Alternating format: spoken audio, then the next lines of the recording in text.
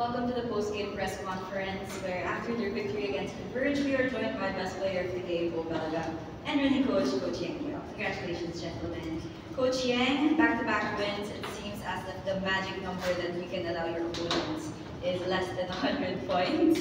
But is it safe to say that you already found the balance between high-scoring games and limiting your opponents because of the consistency of your defense? Nagawa lang namin in the last two games, so we're not really sure about the consistency or how far we can take this, but we keep trying every game. We know we can score, we know, I'm not mistaken, we're the highest scoring team, but we really need to make stops on the other end. So ngayon, medyo maayos yung depensa namin.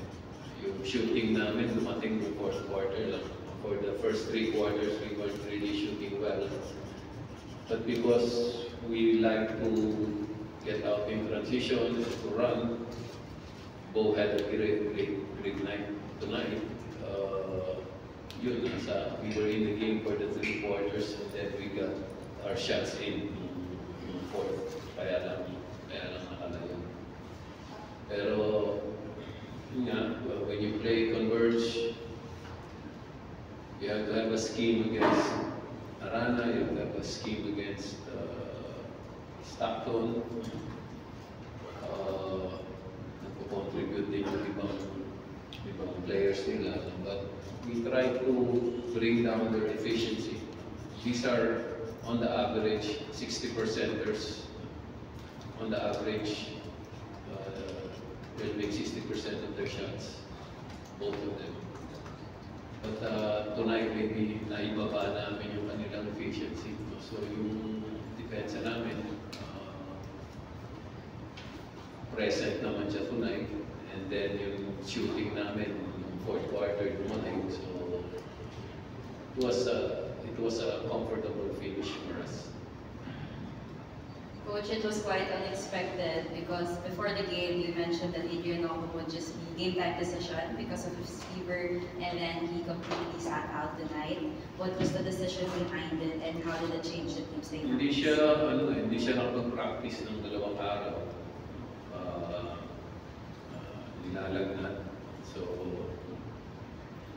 nahawaan yata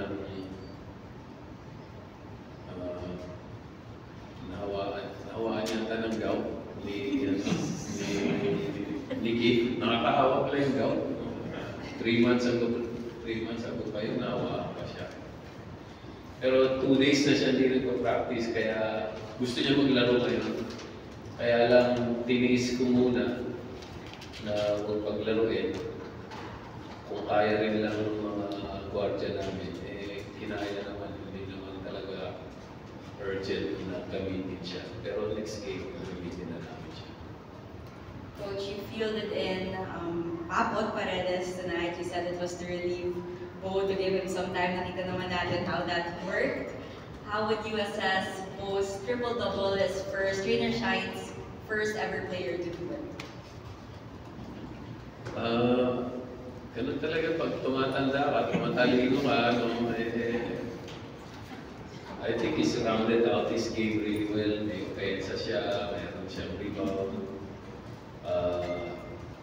Ang laking bagay kasi nung pagkawala ni Keith. So talagang kailangan siyang mag-double time. And he's been doing that. For the team. Tsaka yung sabi ko, kailangan namin si Paco just to have a bigger body. Pagkalaban mo sila Arana o yung mga ibang malalaki, hindi pwedeng si Beau lang, kailangan may siya karanyero. So at least for 5-6 minutes, may kukuha ng lugar niya. Nagawa naman ngayon ni Paco. So we're ready na anything na offense ni Paco is a bonus. But we just want him to be there, just getting physical against the bigs of the other team. Thank you, Coach. Beau, hinga ka na ba? Congratulations. So this is your first triple-double of your career, first ever rain or shine local to do it. Were you aware of this in-game? Kailan mo na-feel na parang gumaganda yung takbo ng laro mo? Hindi, ano lang na. mas ano ang ano ko lang is, I'm really need to step up kasi si Papa kakapasok lang sa amin and he needs to gel with the group first. And then first thing, kailangan niya pag-aralan niya yung mga plays namin kahit nagaling na sa Coach Yeng. And masyado kumbaga, maano yung naiwan na pwesto ni Kid. So kailangan ko talaga na mag-double time. I need to step up a little bit more. Pero yun yan, sa tulong ng mga kasama ko, mas nagiging madali. Mas nagiging, and I'm not really aware of yung mga triple doubles. Kasi may mga times naman ako na puntik-puntikan. Pero hindi ko pinipilit So kanina sinasabi nila ako na one assist na lang. So sabi ko, I'll try. Kung hindi, okay lang din naman. Meron bang role ang nostalgia in how you played tonight? Kasi syempre you're donning the retro jersey of the Welcoat Dragons. Hindi, syempre, kumbaga, inaan lang sa amin ng mga boss namin kung paano nagsimula yung team namin as a franchise dito sa BPA, yun nga yung Welcoat Dragons. And parang kumbaga sa amin, gusto namin manalo wearing this jersey. So talagang pinilit namin tonight to get the win.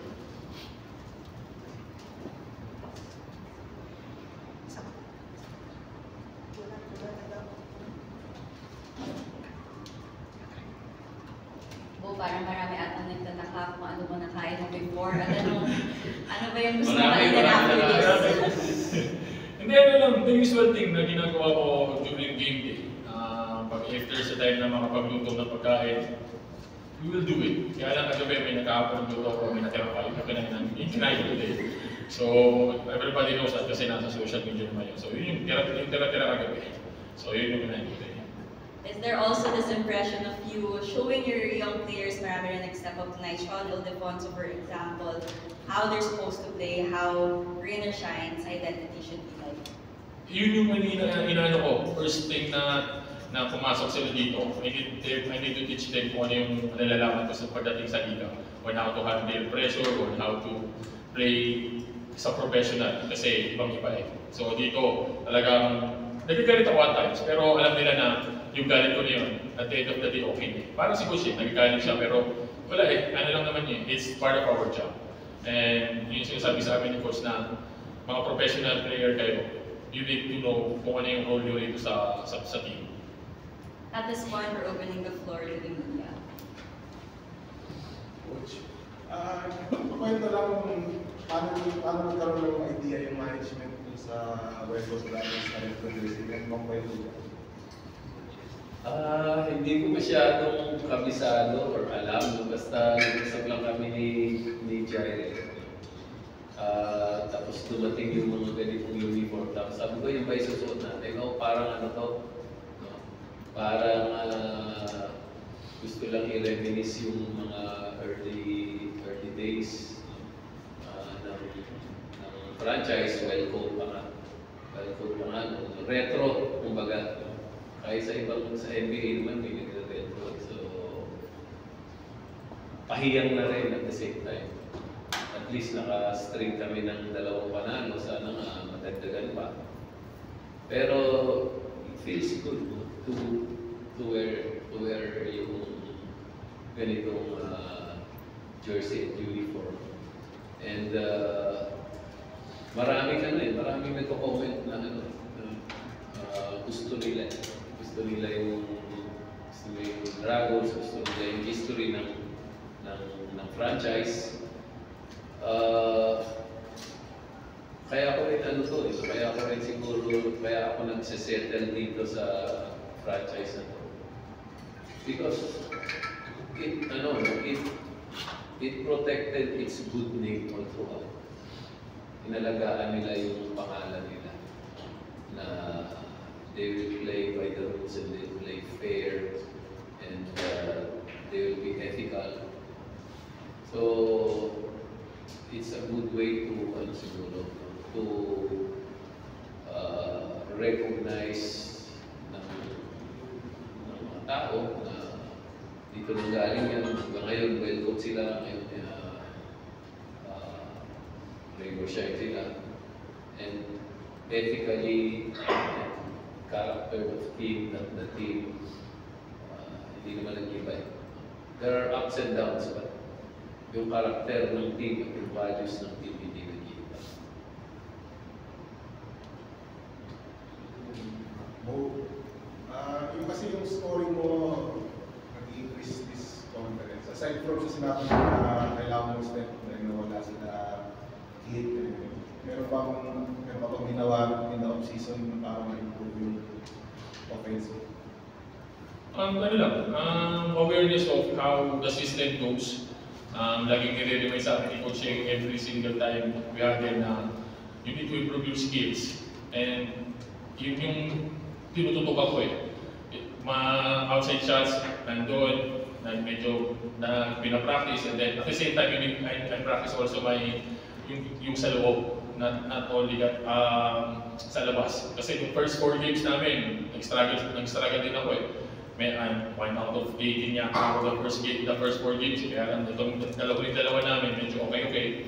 And then at the same time, yun nga, pagka nakakashoot ka sa labas, the tendency of the defense will rotate full. So yun naman yung time na may nakakadiskarte ako umatake. Pag may comment, nakakapasa ako. Kaya din, nalilibre mo nga kasama ko eh. Kasi nga, yung alam mo, pinakukumit mo yung mga depensa, and then ibabagsak mo sa kanila mas madaling tira. So yun yung naano kasi. Coach, follow up lang sa jersey nyo. Ano ba yan? One night only lang ba yun? O may plano ba yun? Hindi ko alam eh, pero sinuwerte eh. Baka maulit pa. Hindi natin alam si mga bossing namin ang nag-design.